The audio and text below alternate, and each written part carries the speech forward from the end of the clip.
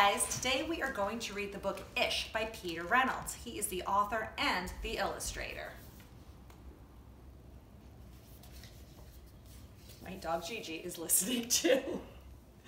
All right, Ramon loved to draw. Anytime, anything, anywhere.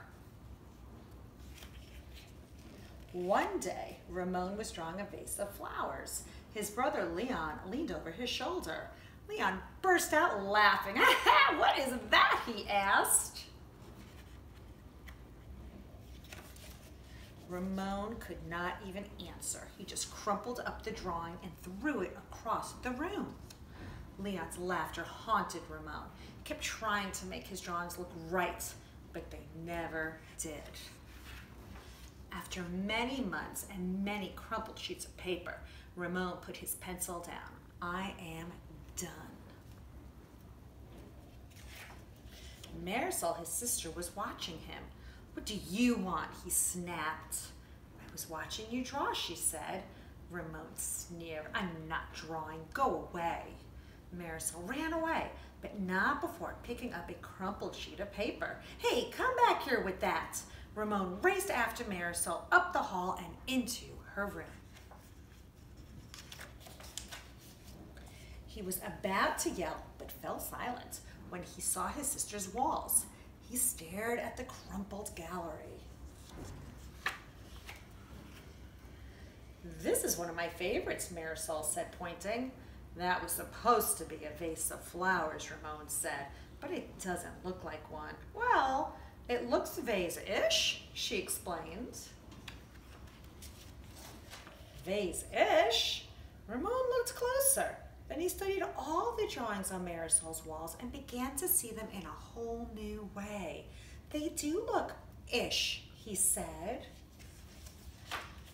Ramon felt light and energized. Thinking ishly allowed his ideas to flow freely. He began to draw what he felt, loose lines quickly springing out without worry. Ramon once again drew and drew the world around him. Making an ish drawing felt wonderful. Filled his notebooks. Tree-ish, house-ish, boat-ish, afternoon-ish, fish-ish, sun-ish. Ramon realized he could draw ish feelings too. Peace-ish, silly-ish, excited-ish. His ish art inspired ish writing. He wasn't sure if he was writing poems, but he knew they were poem-ish. This one's called Ponder. Pond, ponder, dream yonder. Pond, pond, yond, yond. Dream, wander, by Ramon. One spring morning, Ramon had a wonderful feeling. It was a feeling that even ish words and ish drawings could not capture.